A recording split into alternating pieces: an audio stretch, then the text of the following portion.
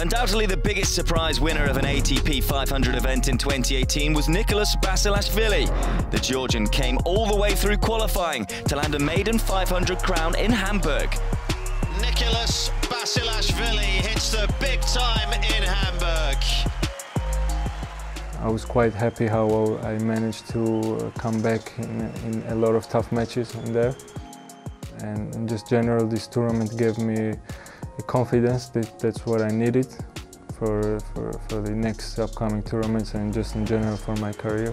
And it was like a breakthrough for sure, winning this 500. Not content with that feat, Basilashvili arguably caused a bigger shock when triumphing in Beijing in October. The 26-year-old had truly arrived on the world stage. He's done it! Basilashvili, utterly brilliant in Beijing. And much of that success was down to partnering with coach Witt, the union occurring just 2 weeks prior to that landmark victory in Hamburg. Witt seemingly adding that extra dimension that Basilashvili had been searching for.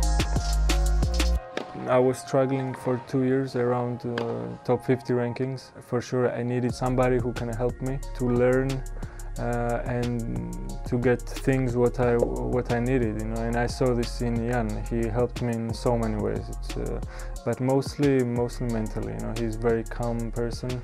He brings a lot of smart and good values in tennis.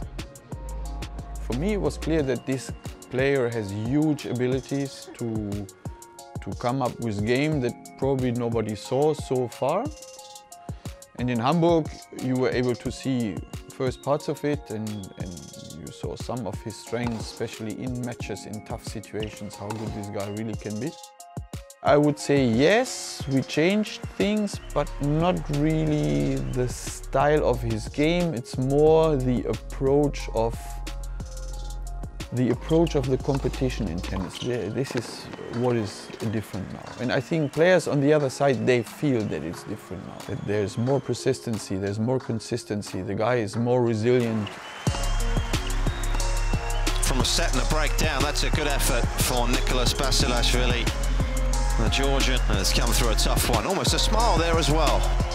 When we start working, everything went really well. I mean, we get along with each other really good on court and off court, and I really trust him. That's the most important thing. And yeah, the results showed itself, you know, that we are doing really well together. We have to focus on the quality that we bring to the court on any given day, and the results, ranking, tournaments, whatever, beating big opponents, it's going to come, it's going to follow. I don't see any physical or game-wise limits in what he can deliver on a tennis court. He's capable of doing anything.